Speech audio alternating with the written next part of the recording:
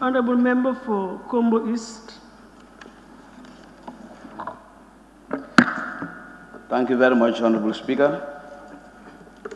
I wish to take this opportunity to thank all members who spoke before me.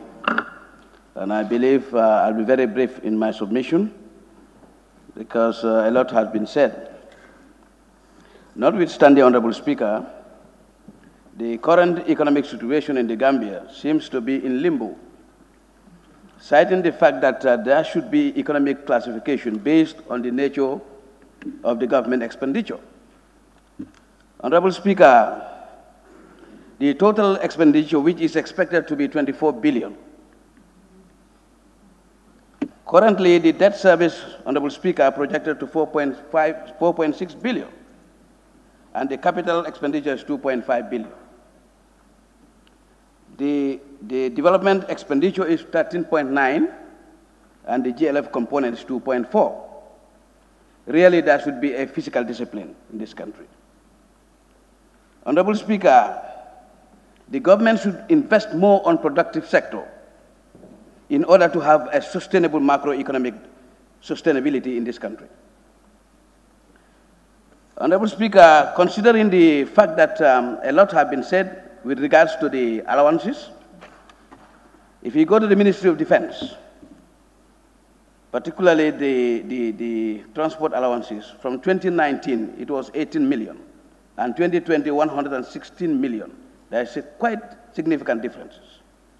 I think the minister would be definitely in position to explain the reason why. Honorable Speaker, it is quite amazing for one to actually understand that the budget allocations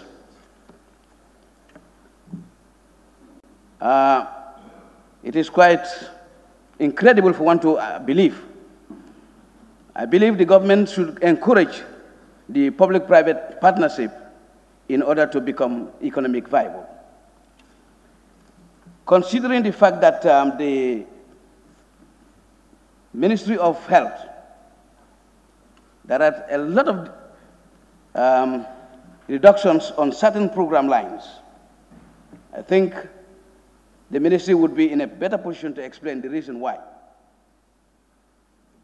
Because I understand that the National Pharmaceutical Services, from 2019, 122 million to 105, there is a significant reduction. I think the ministry would be in a better position to explain the reason why. Notwithstanding, Honorable Speaker,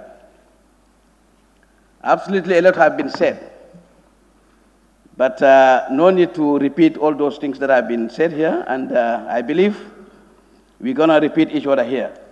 But really, it's a cause for concern. That's why I said there should be a fiscal discipline in terms of economic and in terms of this budget.